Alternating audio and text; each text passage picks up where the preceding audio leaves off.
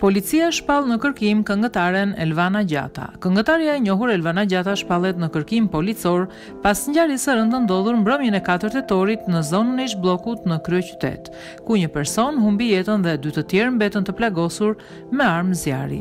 Policia kërkon të marrë dëshminë e Gjatës si një person që ka dieni për ngjarjen, ndonse në momentin kur ka ndodhur përplasja nuk ka qenë e pranishme. Së bashku me Gjata në kërkim janë dhe i dashuri i saj, Ervin Mata dhe 2 miqtë e tij, Fabio dhe komandoja me Viol Bilo. Ky fundi dyshohet se ka qelluar për vdekje Fabian Gaxhën me 4 plumba, si dhe më pas ka gjuetur në drejtim të Elion Hatos dhe Ervis Martinaj. Nga oficeri policisë gjyqësore dhe materialet që janë dërguar në prokurorinë e Tiranës janë administruar dhe disa dëshmi. E para është ajo e dhënë nga administratori lokalit, ku thuhet se Ervin Mata kishte mbërritur në lokalin e tij rreth orës 18. Më pas u takua për disa çaste me të dashurën e tij Elvana Gjata dhe kur u fut përsëri në ambientet e lokalit Monopol, ishte shumë i acaruar. Dëshmia e taksistit.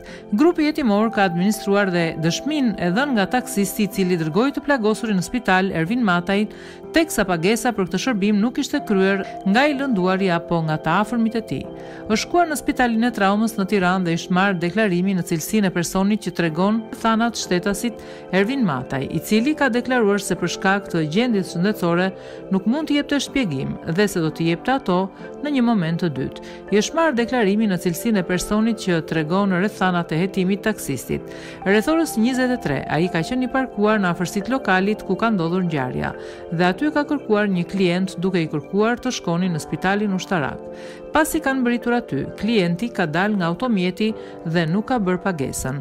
Gjatë rrugës nuk kanë shkëmbyer asnjë fjalë me njëri tjetrin dhe në momentin që klienti është larguar, ai ka vënë re se sedilja ku ishte ulur ishte njëllosur me gjak.